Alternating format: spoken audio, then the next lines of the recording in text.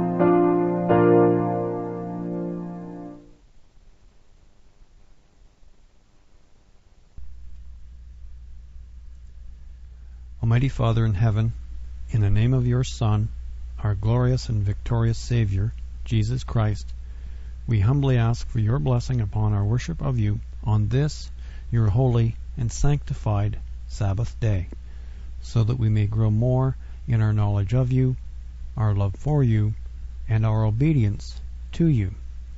For ye are all the children of God by faith in Christ Jesus. For as many of you as have been baptized into Christ have put on Christ. There is neither Jew nor Greek, there is neither bond nor free, there is neither male nor female, for ye are all one in Christ Jesus. And if ye be Christ's, then ye are Abraham's seed, and heirs according to the promise. Amen. History in the news for the week of April 19 to 25. April 19, 1587, English Admiral Sir Francis Drake entered Cadiz Harbor and sank the Spanish fleet, an action he referred to as singeing the King of Spain's beard. And of course at that time the Spanish were also a very powerful naval power. Long before the North American continent was known, or well known very much, they knew it was there by that time, but just barely. They didn't really appreciate the size of what was there. And the English and the Spanish and the French as well were there very much on the coast of Europe. Their navies just beginning to grow to what became a very strong and powerful rivalry. April 19, 1713, Holy Roman Emperor Charles VI issued the Pragmatic Sanction, giving women the rights of succession to Habsburg possessions. And the Habsburgs were instrumental to the family, originally Swiss, who became very many of the so-called Holy Roman Emperors. We'll link on for that. How, in fact, the Holy Roman Empire was in fact German, as we've mentioned many, many times, and the reason we mention it over and over is because it's not done yet. It's going to happen one more time. The great beast power may well actually be a Habsburg, or certainly somewhere along that line, no pun intended. April 19, 1839, the treaty ratified to form two separate kingdoms of Belgium and the Netherlands. The Treaty of London was signed, established recognition of the Kingdom of Belgium by all the states of Europe. And before that time, of course, there was no Belgium. It was the Netherlands, all the United Provinces. And it split more or less. The northern part became what is known today as the Netherlands, and the southern provinces became Belgium. And they split primarily because of religion. The southern provinces remained Catholic, and the northern provinces became Protestant. And my mother's side of the family, she was born there at a small town not far from the border. She was actually, in that time, could have been either one, actually, but as it turns out, she ended up in Belgium, or the family lived in that village for centuries, and she became Belgium rather than Dutch or Netherlands, although the language. I did some family history research years ago, and I wrote to the town hall where my mother was born there. She moved here when she was 8 years old, not long after. She was born literally in the middle of the First World War, both in terms of time and place, and after the war they came here when she was 8 years old. But I wrote to the town hall in which she was born looking for family genealogical information, and the lady in charge of the records there, that she didn't have anything, but she knew of a Roman Catholic monk in a nearby monastery who was keeping genealogical records, and she recognized the name because his last name was the same. So she gave my letter to him, and as it turns out, he was what we would call here, they counted differently here, like we say second and third or fourth, fifth, sixth cousins, whereas over there it's counted, as they say, by degrees. But turns out he was my fifth or sixth cousin. It gets pretty far away from that. And he had records going back from my mother's line all the way back to the 1500s. So I really hit the jackpot as far as family history goes, finding him. And he was happy to find me because he had very little information of those who had came to North America.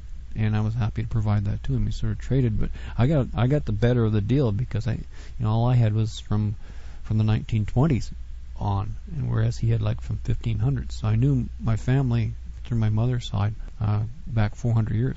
But he was happy too because he had nothing for those who came across the Atlantic here. Not only the Canadian ones, but the American ones as well, because when they came over, there were two brothers, my grandfather and his brother, the two families. And they got here just in time for the Great Depression. Amazingly, they survived the First World War. They came here, and then just as the Great Depression was starting, and as it happens, my grandfather was a farmer. He was able to get work, whereas his brother was a machinist, and he didn't. There were factories where the jobs were very rare, scarce. But he heard that there was a farm equipment manufacturer, John Deere, in Illinois, that was hiring machinists, and he went there and settled there. He lived the rest of his life. He lived to be almost 90 years old, retired, and his son and children and grandchildren were born there. Ironically, the one in Illinois, his son went back. He was in the U.S. Army when the town that was liberated from the Nazis in Belgium, the whole hometown. He was actually one of the soldiers who went in there and helped liberate it at that time. So it was sort of ironic. But I had all the information not only for the Canadian branch, but for the American one as well. The ones in Illinois and the ones in Maine, the ones in Pennsylvania. So he was happy to get the information. I was just as happy to get what I found, because it was like 400 years worth, all in one thing. It's interesting, they never really moved very far. The ones that stayed in Belgium, it's like probably in 400 years they might have moved 30 miles. It's a very small country as well, but right around in northern Belgium. It's an interesting study, but for that time they were, prior to 1839, they were Dutch, as in Netherlands, and then they became Belgian. It's amazing how that worked. April 19, 1861, President Lincoln ordered the blockade of Confederate ports. And April 26, 1865, John Wilkes Booth, age 27, assassin of Abraham Lincoln, died in a shootout with federal troops 11 days after Lincoln's death. I saw an interesting article in the news yesterday. A U.S. medical researcher, wants to do a DNA test of, apparently there's a pillowcase that was used that was wrapped around the president's head after he was shot. They have his DNA from that pillowcase. It was preserved because this particular researcher believes that Lincoln was dying of cancer at the time he was shot. There was the unexplained weight loss. He was getting very gaunt. He always was sort of, from pictures, all the pictures I've ever seen of him, sort of lean, but in his last months he was dramatically losing weight, according to this researcher. And there were other signs that he had a very rare form of cancer, and he was in fact dying when he was assassinated. And he tried to explain some of the things that Lincoln said, visions of death and so on, that he was actually thinking, he knew he was ill and perhaps dying from that, and it was not widely known. And they don't know if they're going to let him do the DNA testing. Apparently they can find out from that whether he had this very rare form of cancer. So it's interesting, after so long like that, they can test and find that out. April 19, 1933, President Franklin Roosevelt issued a proclamation removing the U.S. from the gold standard, and a lot of other countries did the same, in effect saying our money's worth what it is because we say so, rather than having gold to back it up with. A lot of countries went that way, and perhaps a lot of people are still saying now, particularly, that had the gold standard been maintained, you couldn't have the economic problems the world is having right now, because it wouldn't be based on nothing. Governments couldn't just print billions of dollars of money based on nothing more than their word that it's going to be good, based all on credit and debt and everything else. The gold standard would have prevented that. And interestingly, individuals are buying gold now because the money, they have fears of the value of their money, when in fact the money itself used to be backed by gold. So it's amazing how common sense seems to come around, even though when governments don't seem to pay much attention to it anymore. April 19, 1967, the unmanned U.S. spacecraft Surveyor 3 landed on the moon. And it's interesting, you'll see this, a number of examples of this. During the space race, there's a number of examples of it, when either one or the other did something, some advance, some great accomplishment, the other would take that date and target that particular date to do something more, sort of like to overshadow it. And there's a number of examples of that. See, this example where the first U.S.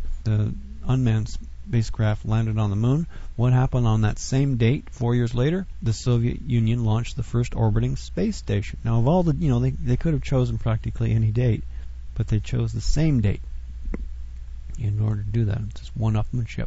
It's interesting how they do that. There are a number of examples of it, actually. April 19, 1993, David Koresh, a Waco, Texas religious cult leader, and over 80 of his followers were killed after the FBI invaded the so-called Branch Davidian compound and caused a devastating fire. And of course there's many controversies about that, who actually started the fire and so on, and why they attacked and so on. And some believe there was a connection to the Koresh incident and the bombing of Oklahoma City, which occurred the same day, 2 years later. April 19, 1995, 169 people were killed by a terrorist bombing a federal building in Oklahoma City. Some believe that those were occurred, and actually that was the worst, before 9/11, was the worst terrorist act in the history of the United States, and it was done by an American who was apparently had been a member of the U.S. military for the liberation of Kuwait. So it's interesting. As I understand, there was a number of the Homeland Security leader leaked a document saying that there's that concern again that many people returning from the war may be lured into the so-called terrorist sort of activities. They're worried about that, and there was a lot of outrage about that, a suggestion that people would be doing that, but she did understandably so, anger members of the U.S. military, because she sort of made them out to be potential terrorists. The very people who were defending the country in the war on terrorism, that she would say that they're going to come home and be terrorists. So you can understand how they would be upset. She made a comment here too. This apparently it's just a myth that just cannot die. She made the statement, and this is the head of the Homeland Security for the U.S. She made that statement again, and it's been proven dead false for years. She said that the 9/11 terrorists came from Canada, or came through Canada on their way from the Middle East, and that was proven dead wrong right from the beginning. They came in directly, in direct flights from the Middle East, and landed in the U.S. None of them came through Canada, and yet it was very surprising. That was only yesterday. She said it again, and the Canadian ambassador protested, and then she said she didn't really mean what she said. She meant something else, kind of a thing. But it's really bizarre how that lie, because I think it's beyond just a myth. I think people know better. I mean, the truth is there for anyone who wants to open their eyes, but it just seems to be perpetuated by people who want to believe it, or maybe who want others to believe it. Maybe that's it, because but it's a fraud. It's not true. They came directly from the Middle East. They were allowed in by U.S. Customs. Some of them even with student permits issued by the U.S. government so they could train to fly airliners at U.S. flight schools. I mean, on top of that, maybe that's the reason they want to point the finger at somebody else, just to cover up or put up a smoke screen over that reality. But that wasn't our fault. Our only connection actually to 9/11 is when immediately as it happened, U.S. airspace was shut down. Planes over the Atlantic were not allowed in. So most of them ended up in Canada. Otherwise they would have crashed into the Atlantic Ocean from running out of fuel. The U.S. shut down the airspace. No one was going to come in. So they had to come here or crash into the ocean. Thousands of innocent people. And by the way, an American airliners. Surely it was a very chaotic time. No one knew what was going on, whether there were going to be more attacks. So much of the safety of shutting down the airspace was justified. The thing is, there were hundreds, if not thousands, of people in the air, and they couldn't turn back. And not allowing them to land put their lives in danger. It could have happened, and it's just like, you can't come here. American pilots flying American Airlines requesting permission to land at American airports were turned away. So, and if they could have went in anyway, would they not have done it? Surely they must have thought that the chance of being shot down was very real, or else they would have kept on going anyway. I mean, if I was a pilot of an airliner and I was low on fuel, and I had a choice of flying to my home airport where I was supposed to be going in my own country, or putting it into the ocean, if that's the only two choices I had, I would take my chances going home if I knew I wasn't going to get shot down. Unless there's some other country with an airport who said, come on in. We're not going to shoot at you. So, and that's what happened. And a lot of people who were just on their way home, a lot of them were just students and just regular people. They didn't have a lot of money for hotels and things like that. So regular folks here put them up. My sister actually had 4 Americans in her home for a few days, so they could get home. The death toll from 9/11 would have been far higher because Bush would have let those airliners crash into the ocean. Airliners, they only carry enough fuel for one direction. They can't just turn around and fly back to Europe. If they're past the halfway point, they've got to land in somewhere in North America, whether it be on land or in the ocean. So as far as Bush was concerned, those airliners, most of which were American, could have either been shot down by American fighter aircraft under Bush's order or crashed into the ocean. That was the choice they had. But fortunately, the airports from all the way from Halifax and Newfoundland, all the way as far as Quebec, where my sister lives, took them in. The airports were jammed by those airliners that Bush would have let crash into the ocean. So when you hear 9/11 things, all the terrorists came through Canada, I really wish they would get their facts straight before saying something like that. Because, they'll say it, and millions of people will hear them, but millions of people will never hear their correction of it. And so the myth just goes on and on and on. And people should know better by now. April 21, 753 BC, according to the historian Varro, the city of Rome was founded on this date by Romulus. And who knows, might be true, might not be. There's a lot of mythology there. Who knows? April 21, 1836, the Mexicans were defeated by the Texans at the Battle of San Jacinto.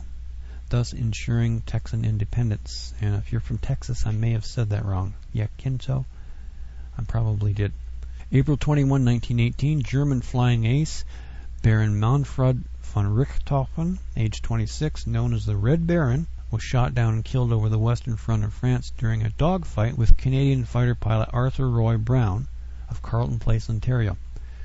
Brown received the Distinguished Flying Cross. The Red Baron, named for his red Fokker triplane, shot down 80 Allied airplanes, 79 British, 1 Belgian, during World War I.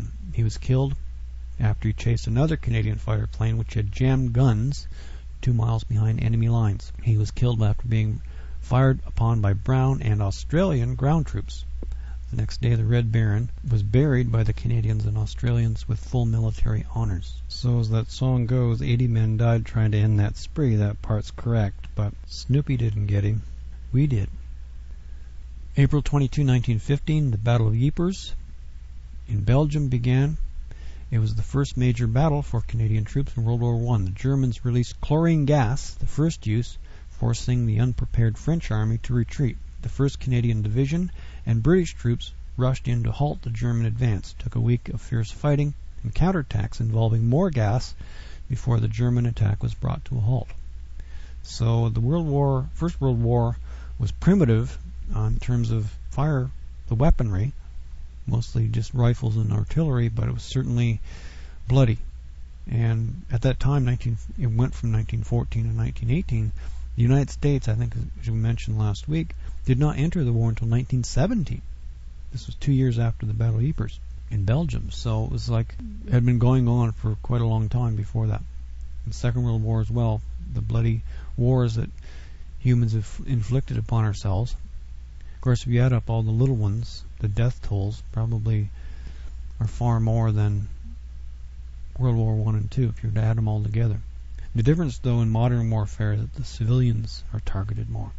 Whereas back in the old days, it used to be primarily armies fighting each other. Now it's a matter of bombing civilian cities. April 22, 1955, the U.S. Congress ordered all U.S. coins to bear the motto, "In God We Trust." April 24, 1992, scientists working with the Kobik satellite announced that their data showed hot and cold ripples in space, which indicated proof of the Big Bang. Stephen Hawking called it the discovery of the century, if not all time. Project leader George Smoot said, "If you are religious, it's like looking at God." So they came pretty close to admitting it there, didn't they? People who believe in the Big Bang. And the Big Bang could very well have happened. It's an unfortunate term, but it's just as creation, the expansion of the universe, that's been measured, that's actually happening. But they just can't get around, though, the fact that in order for the Big Bang to happen, the laws of physics had to have been there before. They could not have been a part of the Big Bang because the Big Bang, it could not have happened if they did not have something to set it off.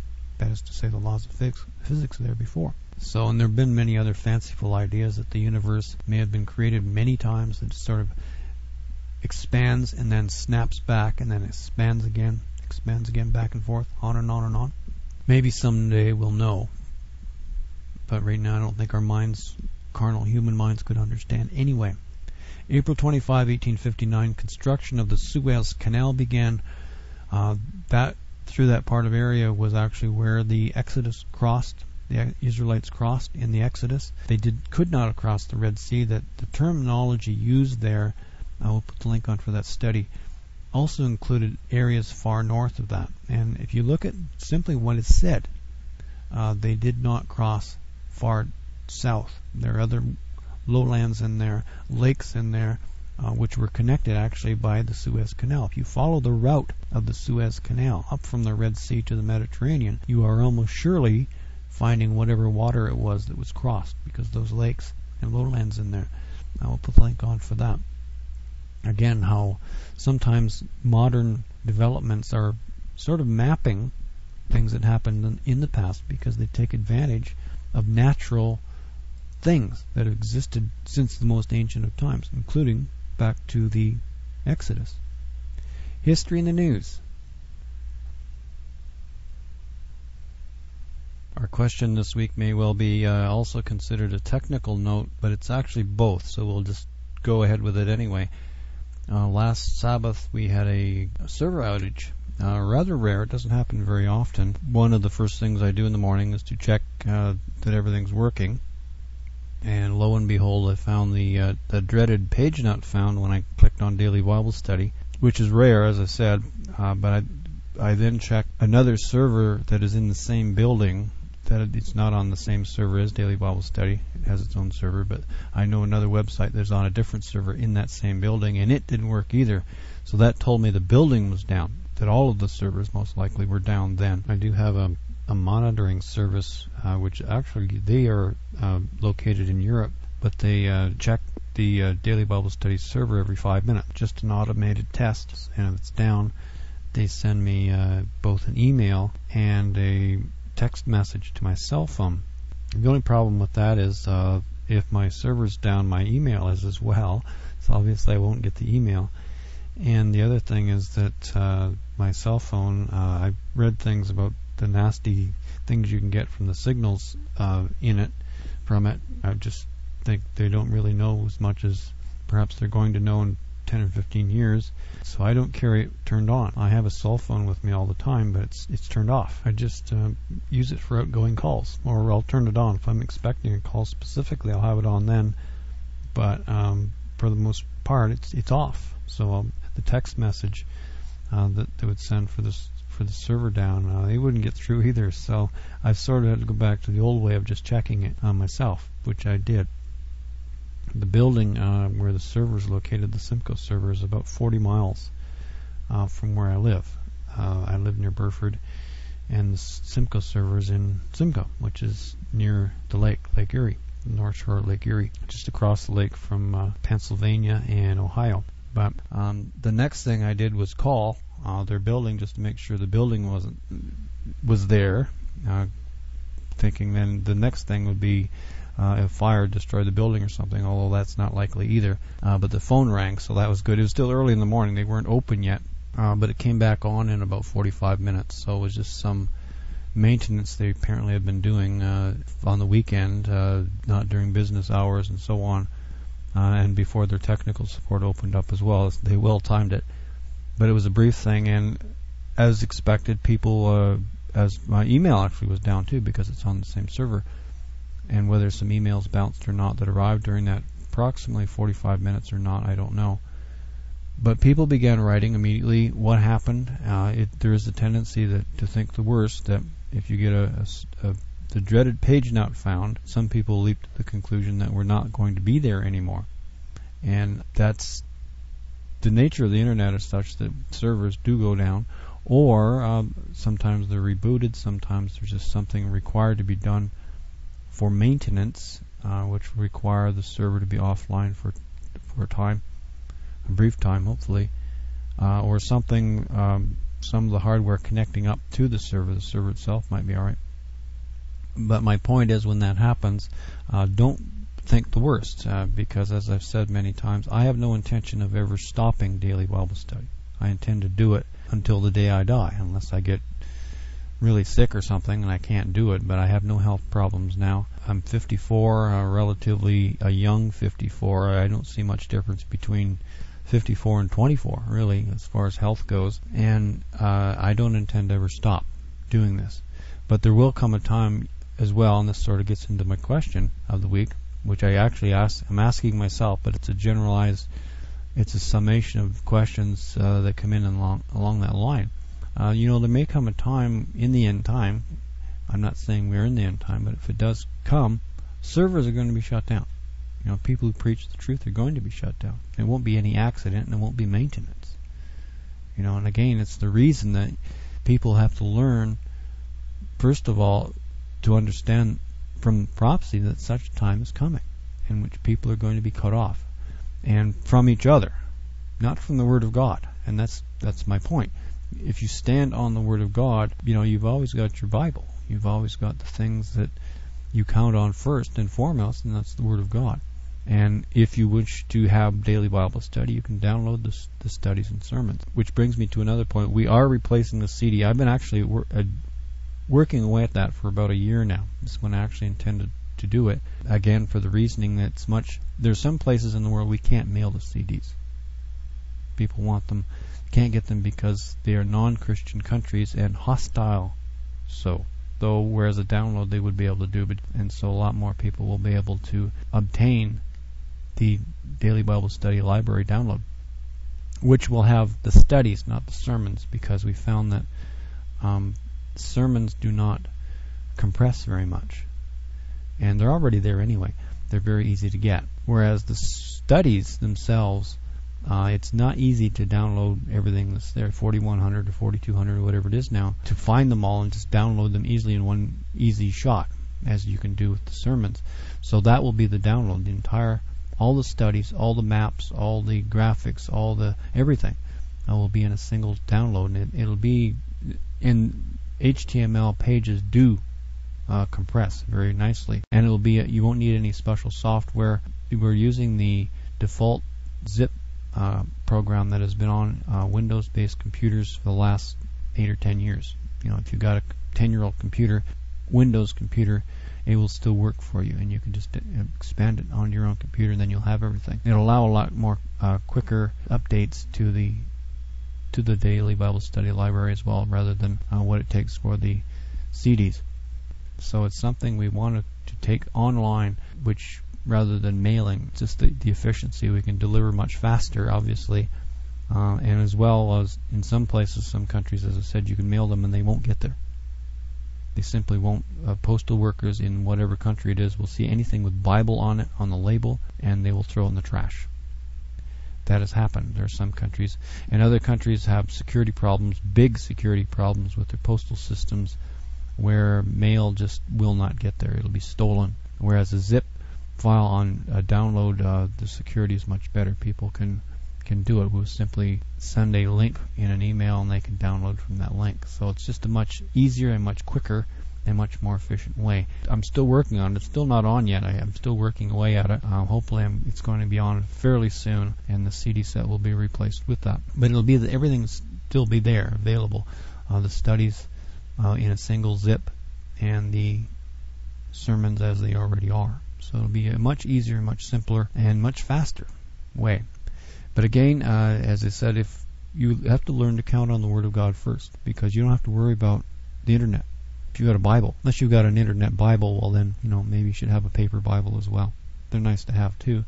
And, you can go to a bookstore. They're not expensive all that much. You can get a lot of expensive Bibles, family heirloom Bibles and things. I mentioned too that you should be wearing out Bibles. The one exception, I mentioned that in a sermon, I think last week, 2 weeks ago. The one exception to that, of course, is a family heirloom Bible, a family tradition Bible, where family records and things like that. Certainly you don't want to wear that out. But I'm just talking about a regular reading Bible. You can get them for a few dollars, or even just on your own computer, where you don't have to depend on the internet. I don't expect the internet's going to be gone. I mean, we don't see anything like that coming, at least in the immediate future. But blackouts can happen. We had a blackout here in southern Ontario, which affected. Actually, it started in, I believe, Ohio 2 years ago, and it took down a blackout on Ohio, I think Pennsylvania, New York, over in Michigan, because the power grid's connected. There was some problem with a generator in Ohio, and it went down, and the cascade effect took everything down. And it was like 3 or 4 days where everything was down. That was our longest time that we've ever been down. And people just did the best they could, but people understood what was going on there in that case. But that was the only time we've ever been down. That was the only time I've ever missed a study publishing in 12 or 13 years, although they were written, they were ready to load, and the ones that were on the server were on the server, but the server had no power. There's a backup generator, but that can only last for a while either, and if everything else is down, it's down. So it's just a matter of learning to stand on the Word of God, to look to it, and if you've got that in your hand, you don't have to worry about an outside source. And as far as daily Bible study is concerned, my suggestion is download the sermons. Even if you have dial-up, you can just right-click, save as, download it to your computer when you're doing something else. You don't have to sit and wait for it. Just let it go and go do whatever it is you're doing, and you don't have the sensation of waiting. If you have an unlimited dial-up account, you can do that. And most can be downloaded in an hour. Actually, when I first began from where I live in the country, I had to upload them to the server with dial-up. So it's not something I haven't done too. It's the same thing. It's a high-speed wireless. We use a high-speed wireless connection now, but at the first it was a dial-up. So it's quite doable. It's no problem at all. And get them onto your computer. And the same thing, as I said, with the library download for the studies.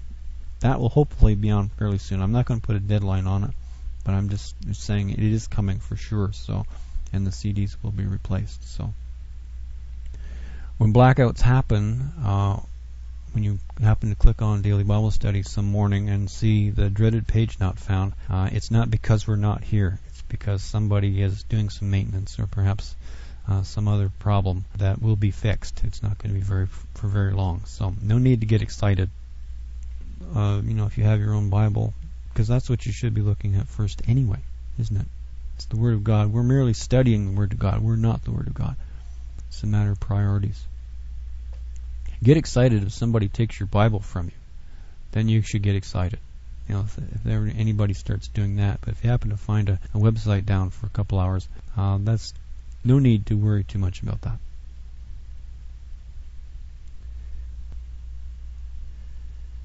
Here's a Savior for the lost ones.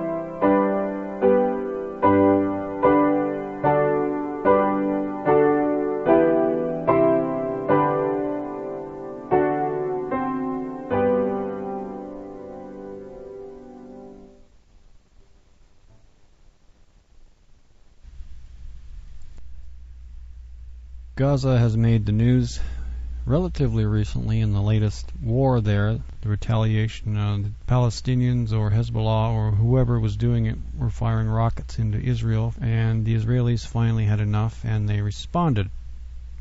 Certainly no one disputes their legitimate right to defend themselves and to return fire. Somebody fires on them.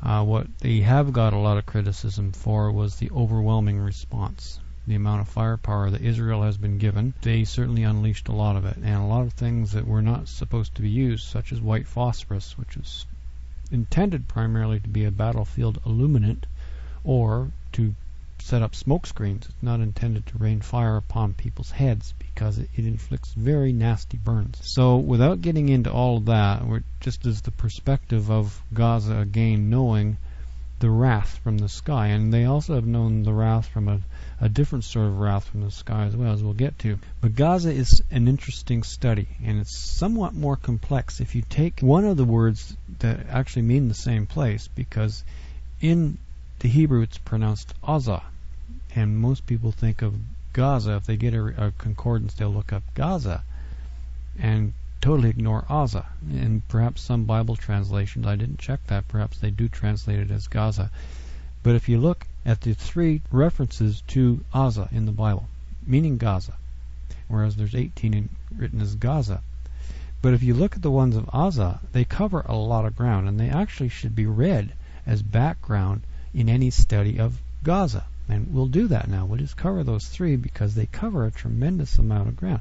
And they help to understand, give us understanding of just what exactly was going on in the other references. Because if you look at Gaza from that name, you can understand that they've known the trouble that they see today for a very, very long time from very many different people. But consider this. Here's the first one, Deuteronomy 2:21-23. A people great and many and tall as the Anakims, but the Lord destroyed them before them.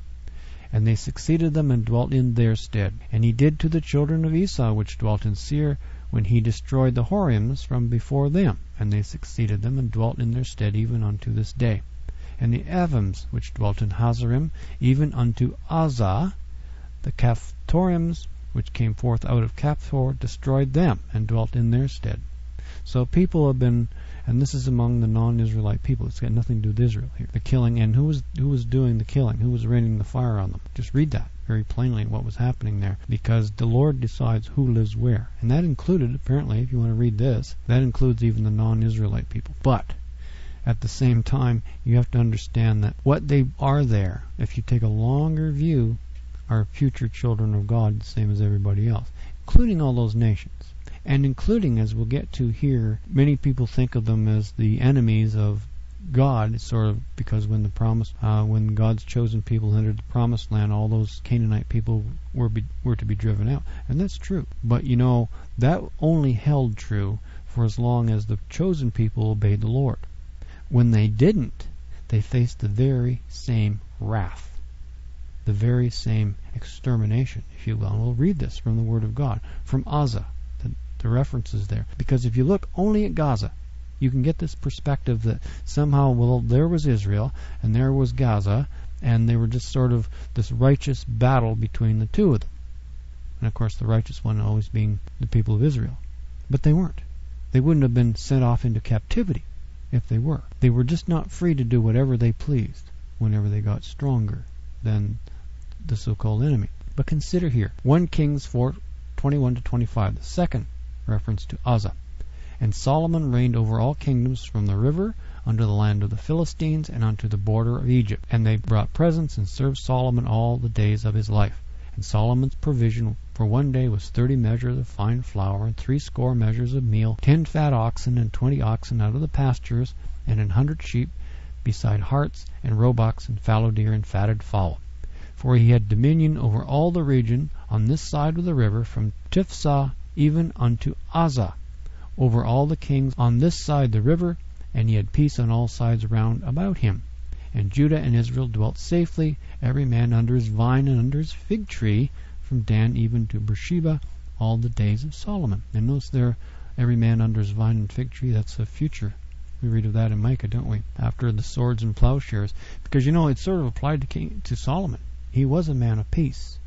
You know, the reason he was given to build the temple, rather than David, who was alive, was David was a warrior, whereas Solomon was a man of peace. And not because he made the peace himself. It was his father who made that peace. It was his father who conquered all the enemies and handed Solomon peace. You know, David was the peacemaker. Solomon grew from that, his kingdom, for all the way from the Euphrates to Azza. And you notice there's no mention of war there. He lived in peace, didn't he? He didn't annihilate them. He didn't do anything. And they apparently didn't do anything either. So there's sort of two extremes there, isn't it? You think of it. And what happened with Solomon? He became corrupt, didn't he? He began worshipping idols. He became as pagan as the pagan peoples of those other nations. The whole area became corrupt. The whole region became corrupt. And you notice here from the reference to where it says Solomon ruled all the way from the river, and that's referring to the Euphrates, all the way to Gaza. So that's to the Mediterranean coast. He ruled over that entire area. Well, what happened when Solomon became corrupt and the whole area became corrupt with him? What happened? The wrath was coming, wasn't it? But just read this one now. Jeremiah 25:15-26, again, the third and final reference to Gaza. Consider, for thus saith the Lord God of Israel unto me, take the wine cup of this fury at my hand, and cause all the nations to whom I send thee to drink it. And they shall drink and be moved and be mad, because of the sword that I will send among them. Then I took the cup at the Lord's hand, and made all the nations to drink, unto whom the Lord had sent me, to wit, Jerusalem, and the cities of Judah, and the kings thereof, and the princes thereof, to make them a desolation, an astonishment, and hissing, and a curse, as it is to this day. Pharaoh, king of Egypt, and his servants, and his princes, and all his people, and all the mingled people, and all the kings of the land of Uz, and all the kings of the land of the Philistines, and Ashkelon, and Gaza, and Ekron, and the remnant of Ashdod. And just to interject there, those are the 5 major Philistine cities. Gaza or Gaza was one of them. Continuing, Edom and Moab, and the children of Ammon, and the kings of Tyrus, and the kings of Zidon, and the kings of the isles which are beyond the sea, Dedan, and Teman, and Buz, and all that are in the utmost corners, and all the kings of Arabia, and all the kings of the mingled people that dwell in the desert, and the kings of Zimri, and the kings of Elam, and the kings of the Medes, and the kings of the north, far and near, one with another, and all the kingdoms of the world, which are upon the face of the earth, and the king of Sheshach shall drink after them. And the king of Sheshach, Sheshach, as the King James has it, refers to the king of Babylon. The references to him directly parallel. It doesn't say Babylon there, but that's who it's describing, because the wrath was coming from the king of Babylon. And who was it coming on? All those nations, of which Israel and Judah, at that time, the southern kingdom, was just one. So it wasn't a matter of just, here was this struggle between right and wrong, black and white, where Israel was always right and the people of Gaza were always wrong, because there was a time when they faced the Lord's wrath together. And that's something that's ignored or not well aware of, a lot of people mind. And again, because if you don't look at the original word, even as it's been translated, depends on the Bible translation. I haven't checked them all. But in this case, Gaza, if you don't read that, you sort of might just miss the point of just there is this distinction that it isn't a matter who you are. It's a matter of whether you obey the Lord or not. So the people of Gaza aren't evil. They're not worthless. They're not just to be wasted. They are people who one day may be just as much children of God, depending on their choice, as anyone else. Because when the time came in which they were all disobedient, they all faced God's wrath. Imagine a scene in which you can see the people of Gaza and the people of Judah being bombed together by the Lord. And that's what happened here. And all the other nations around it, all the way up to Tyre and Sidon, over into Egypt, over into Arabia. The king of Babylon came and he conquered that entire area. So it's a little bit of background there, and it's important to understand this myth that somehow the people of Gaza are evil, or somehow they're just always on the other side, because they're not. Because during the time of Solomon, when he was righteous, they were at peace with Israel, living in peace with Israel, and were blessed within Solomon's kingdom with Israel. And again, you can look forward to the kingdom of God. Even the reference there under his own vine and fig tree, as we read in 1 Kings 4:25. That's a direct reference to the future. Swords and plowshares and every man under his vine and fig tree. One of the most famous verses of the Bible. And it was a direct prophecy of the coming kingdom of God, in which all those nations were at peace. But when they became corrupt together, they faced the Lord's wrath together. Gaza and Judah together. So, important point before we begin our study of Gaza, which we'll now do. Gaza is one of the most ancient cities, and keeping in mind as well, Gaza, there is the city and there is the Gaza Strip, that area, entire area known as Gaza, but primarily we're talking about the city here. It's one of the earliest, mentioned very early in Genesis 10:6-20. and it was settled by the descendants of Ham. And the sons of Ham, Cush and Mizraim, and to interject there, Mizraim is Egypt. It's another name for Egypt. So the Egyptians and the people of Gaza have the same ancestry, as do, continuing, and Phut and Canaan, and the sons of Cush, Seba and Havilah, and Sabta and Ramah and Sabteka, and the sons of Ramah, Sheba and Dedan. And Cush begat Nimrod. He began to be a mighty one in the earth. He was a mighty hunter before the Lord, wherefore it is said, even as Nimrod, the mighty hunter before the Lord, and the beginning of his kingdom was Babel, Erech, Akkad, Calneh, in the land of Shinar. And just to interject there, that family line of Ham settled both directions. Settled into Egypt, which is sometimes also known as the land of Ham. The Canaanite peoples, and specifically a specific branch of them, were the people of Gaza. And then in the other direction were, many of them, the people from Babylon. And keeping in mind later on, the ancestry does not include many of the Arab people, because they were descendants later on of the other branch of Abraham's family. We'll put the link on for Abraham was not a Jew. He was an ancestor of the Jews, but he was also an ancestor of a lot of the Arab people. If Abraham comes back today, or when he comes back, it's going to happen. He's going to look at the people, and here the Muslim people are going to be claiming, or the Arab people primarily, are going to be claiming him as an ancestor. The people of Judah are going to be claiming as an ancestor. The people of the rest of the tribes are going to be claiming him as an ancestor, and they're all going to be right, because that's what he was. He was the father of many nations. But at this time, this is way back. This is talking very early Genesis 10. Continuing, verse 11, and out of that land went forth Athshur, and builded Nineveh, and the city Rehoboth, and Calneh. And to interject there, that's the Assyrian Empire up in the northern part of Babylon. And, of course, later on, those empires, Assyria peaked. It was the one that conquered the northern 10 tribes of Israel. It then declined, and to the power of the Babylonians, who were the ones who took the southern people of Judah, as we read in the earlier part. That king who was coming there not just to punish Judah, as we read, but all those nations in there, everybody, including the people of Gaza. They all felt the brunt of it. The brunt of the power of Babylon has sent and directed to do so by the Lord. And there were other times the Lord did it directly himself. Continuing, and risen between Nineveh and Calneh, the same as a great city. And Mizraim begat Ludim, and Anamim, and Lahabim, Naphtahim, and Pathrushim, and Casluhim, out of whom came Philistim, and Caphtorim, and Canaan begat Sidon, his firstborn, and Heth, and the Jebusite, and the Amorite, and the Girgashite, and the Hivite, and the Archite, and the Sinite, and the Arvadite, and the Zemarite, and the Hamathite, and afterward were the families of the Canaanites spread abroad. And the border of the Canaanites was from Sidon, as thou comest to Gerar, unto Gaza, as thou goest unto Sodom and Gomorrah, Admah and Zeboim, even unto Lasha. Now just consider that. The border of the Canaanites was from Sidon, that's up in the north, Tyre and Sidon, that's up in what we would know today as Lebanon, as thou comest to Gerar unto Gaza. So we're talking about the coastal strip from Lebanon on down to Gaza.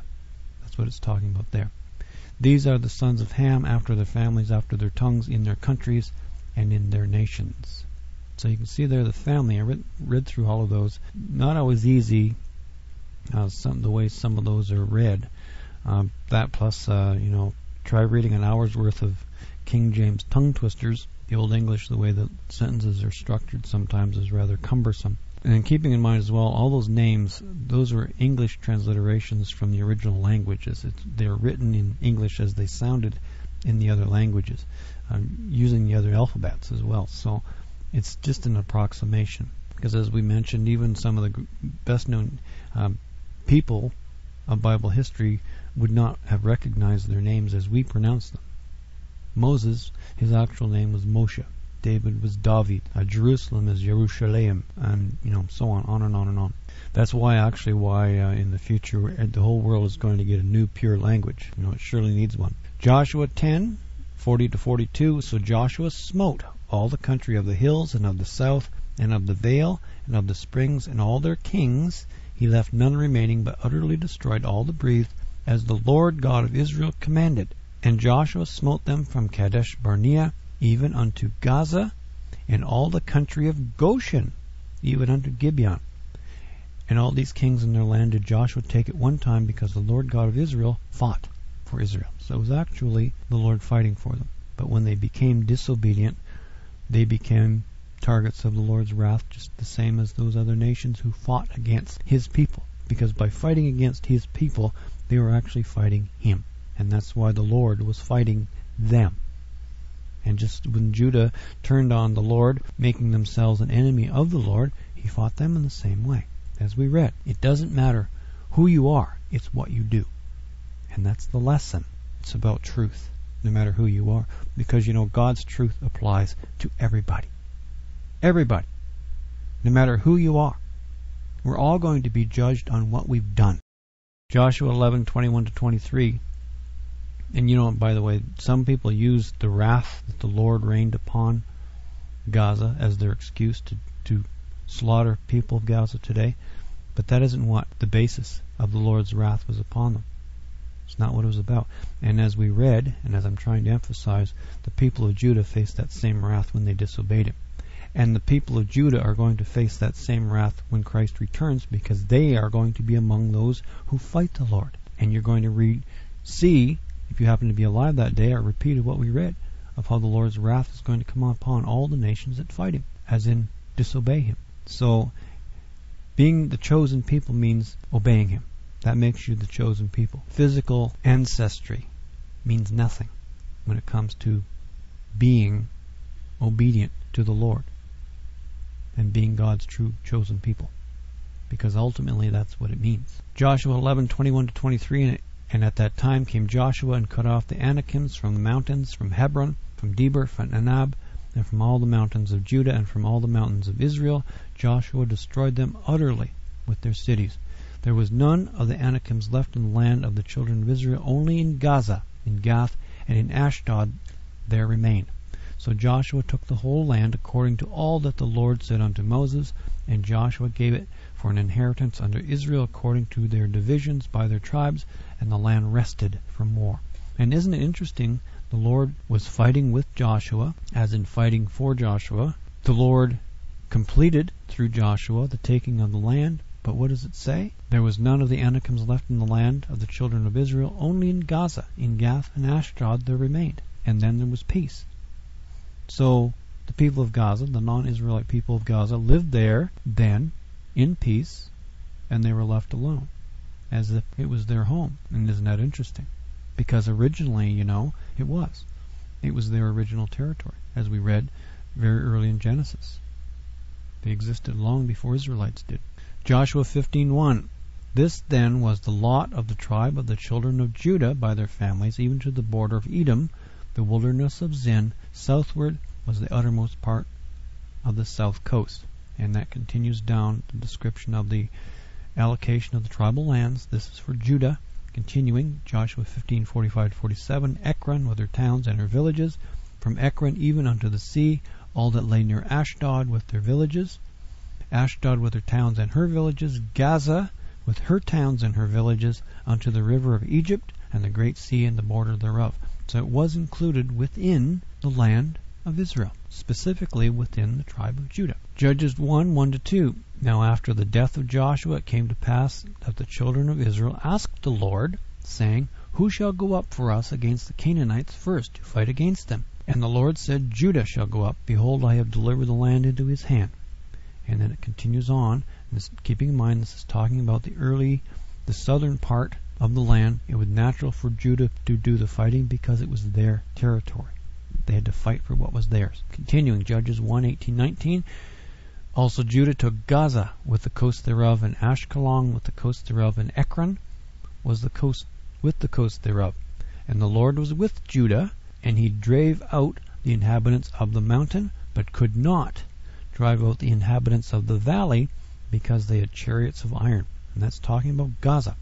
So you can see Gaza has been a military challenge for the people of Judah since very, very early times. And it's interesting there they had chariots of iron. Did they get them from their cousins over in Egypt? Could be. It would seem to be. Judges 16:1-4, one of the most famous people of the Bible, Samson, had a fondness for visiting Gaza. Then went Samson to Gaza, and saw there an harlot, and went in unto her, and it was told the Gazites, saying, Samson is come hither. And they compassed him in, and laid wait for him all night in the gate of the city, and were quiet all the night, saying, In the morning, when it is day, we shall kill him. And Samson lay till midnight, and arose at midnight, and took the doors of the gate of the city, and the 2 posts, and went away with them, bar and all, and put them on his shoulders, and carried them up to the top of an hill that is before Hebron. And to interject there, that's quite a number of miles from Hebron to Gaza, or Gaza to Hebron, dragging the city gate and the door and everything else. So exactly why he wanted to do that. Anyway, he did it, and he got away with his life. They set him up. But Gaza was not done with Samson, because Samson wasn't done with Gaza. He went back. Verse 4, And it came to pass afterward that he loved a woman of the valley of Sorek, whose name was Delilah. And of course that was going to be trouble. This time he would not escape. Judges 16:21-31. But the Philistines took him, and put out his eyes, and brought him down to Gaza, and bound him with fetters of brass, and he did grind in the prison house. Howbeit the hair of his head began to grow again after he was shaven. And put the link on for why there was nothing magical, as some people think about his hair. He was a Nazarite. Put the link on for that study. Continuing, then the lords of the Philistines gathered them together for to offer a great sacrifice unto Dagon their god, and to rejoice, for they said, Our God hath delivered Samson, our enemy, into our hand. And when the people saw him, they praised their God, for they said, Our God hath delivered into our hands our enemy, and the destroyer of our country, which slew many of us. And it came to pass, when their hearts were merry, that they said, Call for Samson, that he may make us sport. And they called for Samson out of the prison house, and made them sport, and they set him between the pillars. So to interject there, he'd been blinded, he was in chains. They sort of made him dance around like a clown for their amusement. Continuing, verse 26, And Samson said unto the lad that held him by the hand, Suffer me that I may feel the pillars whereupon the house standeth, that I may lean upon them. Now the house was full of men and women, and all the lords of the Philistines were there. And there were upon the roof about 3,000 men and women, that beheld while Samson made sport.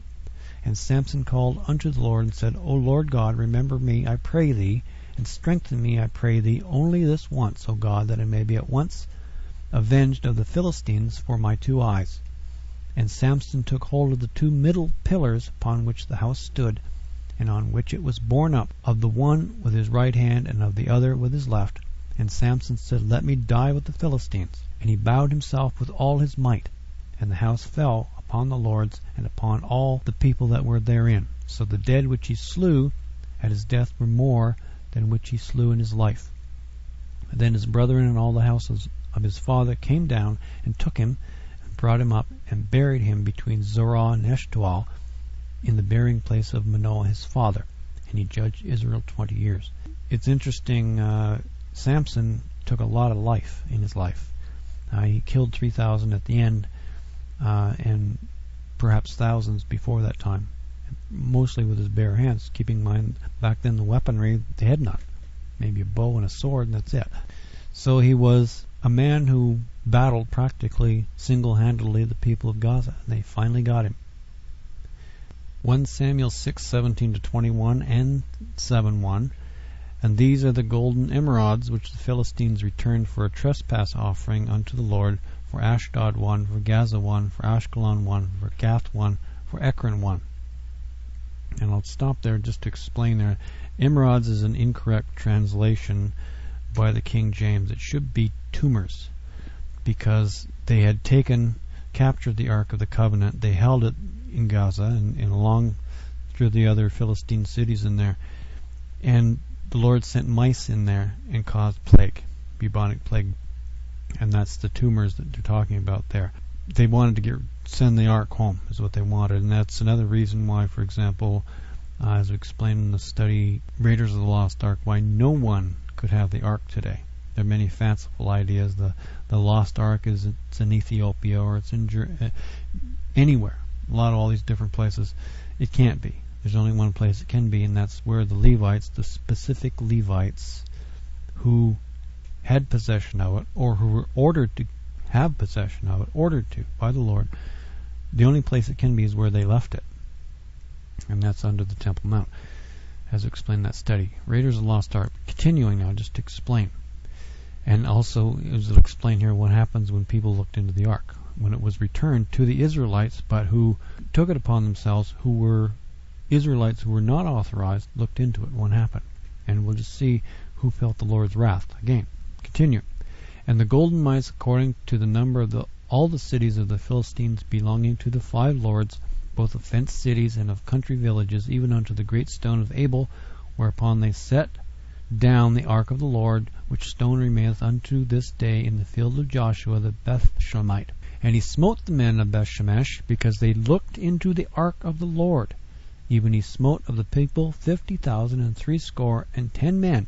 And the people lamented, because the Lord had smitten many of the people with a great slaughter. Now, who's that talking about? Just to stop there. Bethshemesh? Is that now still the Philistines? No, the people of Philistines, they felt the Lord's wrath. Bubonic plague was sent upon them.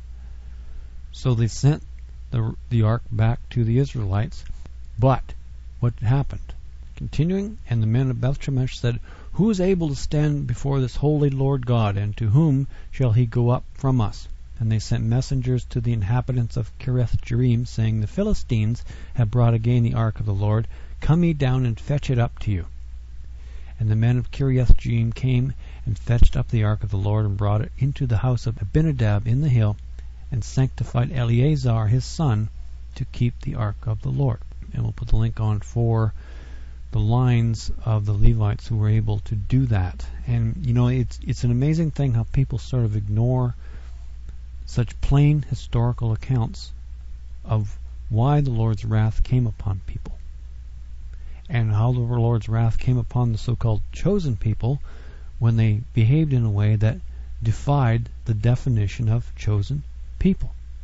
Because chosen people doesn't mean we are God's people, we can just do as we please, sort of if like God's people become a God people unto themselves. And that's what they did, both the northern kingdom and the southern kingdom. It doesn't mean that.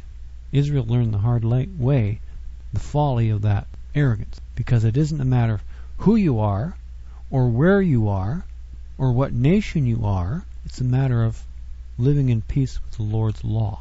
And the only time the Lord fought against those other nations is when they fought against his people, when his people were obedient to him. When his people failed to continue being obedient to him, they felt the Lord's wrath as much as the people who were previously fighting against them. See the point? And that helps to understand that Gaza, the people of Gaza, are not the enemy of God. They're not some more hopelessly lost outcasts. If they turn to the Lord, they will have peace. And you know, that applies just as much to the people of Judah today as it does to the people of Gaza. They are in the same boat in the Lord's eyes, because both of them reject Christ equally, don't they? One is mostly Muslim, the other is Christian rejecting people of Judah, neither one of which accept Christ. So when the Lord comes, which one is going to feel his wrath? Or both? And the answer is both. And that's the reason why. They can't simply claim to be, we are the chosen people, and by the way, we reject Christ. It doesn't work that way, does it? You can't be his chosen people if you reject him. And that applies to anybody. And ultimately, in the end, it will apply to everyone equally.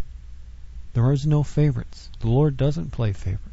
He used certain people, certain nations to become the source from which the Messiah would come, but he had to be somebody. There's no reason, if the Lord's will had been such, Christ could have been somebody from Gaza, if he chose to do so, because Christ had to be of some nation. Or he could have been one of the Arab people, because they're descendants of Abraham directly. But the Lord chose a particular line. But Christ is the Messiah of all people. And I again emphasize right now, today, both the people of Gaza and the people of Judah reject him just as much, one as the other. So how can either one be the chosen people? They can't, can they? Although some of them are. There are Christians in Gaza, and there are Christians among the people of Judah. Therefore, they are the Christian chosen people. Do you see the point? The enemy are those who reject Christ, no matter who they are, including among the so-called chosen people. Consider, Gaza is mentioned in Acts, the only mention of it in the New Testament, but the lesson of it. Acts 8:25-39, and they, when they had testified and preached the word of the Lord, returned to Jerusalem and preached the gospel in many villages of the Samaritans. And to interject there, Samaritans were, ironically, looked down upon by the people of Judah as being inferior or second-rate. They'd been brought in when the northern tribes were taken away into captivity because they disobeyed the Lord. The Assyrians brought in the Samaritans, foreign peoples to settle the land. And when the people of Judah, the southern kingdom, returned, the Samaritans were still up there, and they were looked down upon for that reason. Oh, you're foreigners. We're the chosen people. You're just foreigners.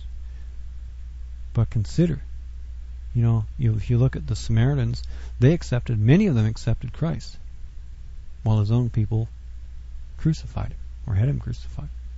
So what was the lesson there? Were the Samaritans becoming the chosen people? Well, they were if they accepted Christ, and many of them did, just as many of the people of Judah did. Most of the first Christians were Jews, but most of the people who rejected Christ were, by the very definition, also Jews, because no one else cared. Atheists didn't reject Christ. The Romans didn't reject Christ. They killed him, but only as a matter of politics. They viewed him as a political threat, not a religious one. But Christ rejected who? Who did he reject? Those who rejected him. And only after those who knew better. That's why he also said, "Forgive them, Father. They know not what they do." They can be forgiven as long as they don't know. But continue. Verse 26, referring to Gaza. And the angel of the Lord spake unto Philip, saying, Arise and go toward the south unto the way that goeth down from Jerusalem unto Gaza, which is desert. And he rose and went, and behold, a man of Ethiopia, a eunuch of great authority, under Candace, queen of the Ethiopians, who had charge of all her treasure, and come to Jerusalem for to worship. Now, the principle there is applying to a man from Ethiopia, because Gaza was in the route from Africa on the way to Jerusalem. So it's a direct travel route in there. But the principle, here was a man, a foreigner, non-Israelite, who the Lord sent, a preacher of the truth, to help brighten the light that was beginning to flicker within him by means of the Holy Spirit. Didn't matter where he was. He didn't say, don't go anywhere near Gaza. Don't go anywhere near those people who are not the chosen people. Because ironically, they were the chosen people. This man from Ethiopia became one of the chosen people by accepting the Christ. Continue. Verse 28. Was returning and sitting in his chariot reading Isaiah the prophet. Then the Spirit said unto Philip, Go near and join thyself to this chariot. And Philip ran thither to him, and heard him read the prophet Isaiah, saying, Understandest thou what thou readest? And he said, How can I, except some man should guide me? And he desired Philip that he would come up and sit with him.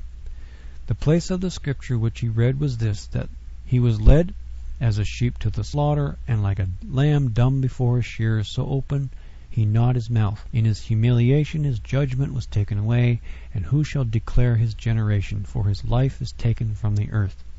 And the eunuch asked Philip, and said, I pray thee, of whom speaketh the prophet this? Of himself, or of some other man? Then Philip opened his mouth, and began at the same scripture, and preached unto him Jesus.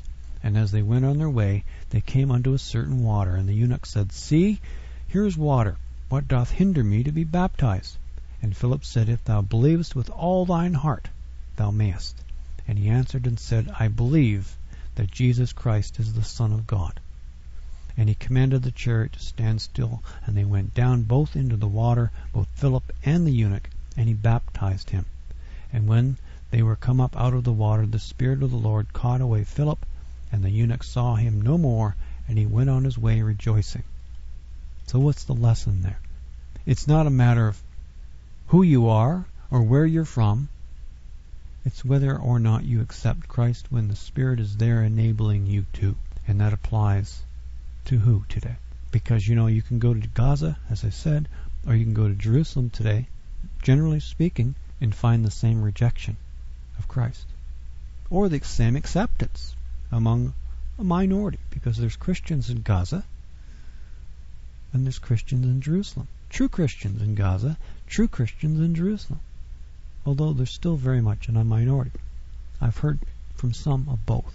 So I know they're there, but for the most part they're rejected. So do you see? Who's the enemy then? Well, certainly somebody sending rockets into your country, that's the enemy. Or sending phosphorus down on children's heads, that can be viewed as the enemy. But apart from that, because the Lord will judge, we don't have to concern ourselves with it, although we'd be less than human to not be saddened by the sight of such things we see in the news and read of it. But you see the point? There are Christians today in both Gaza and in Judah. And there are unbelievers yet in Gaza and in Judah equally. One is no better than the other, one is no worse than the other. They're the same, and that principle applies to the whole world. There is no difference. So the point of this sermon, what I've been trying to lead to by explaining this, is that those who look as Israel being the good guys, or those who look at the people of Gaza being the good guys, depending what part of the world it is, it's viewed that way.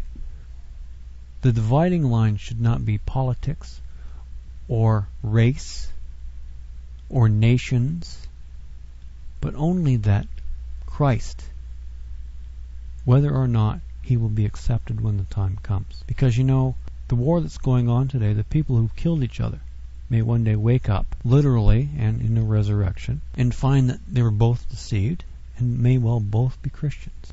People killing each other who may one day be brothers and sisters in the kingdom of God. Native-born citizens of the kingdom of God. And then imagine they'll look back at the atrocities they've committed upon one another and think what complete fools they were for not being able to see beyond their own carnality.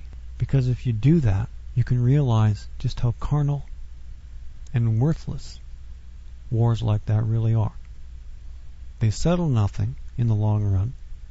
They do nothing in the long run except cause a lot of misery to people who will one day be family. Thank you for joining us for services this week. As always, your being with us makes our joy complete. Until next week when we meet again on this, God's holy Sabbath day, may the Lord bless thee and keep thee. May the Lord make his face shine upon thee and be gracious unto thee. May the Lord lift up his countenance upon thee and give thee peace. God bless you all.